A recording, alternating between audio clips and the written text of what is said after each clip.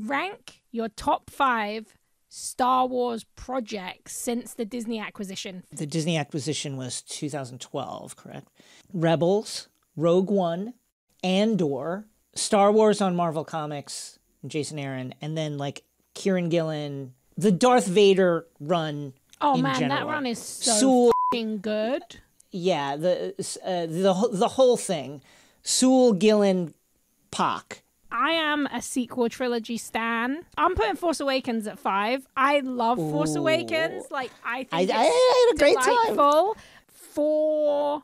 You know what? That Darth Vader comic is really there for me. So I'm gonna jump on that one. Andor at 3 because I think you're right. I think it's like a masterpiece.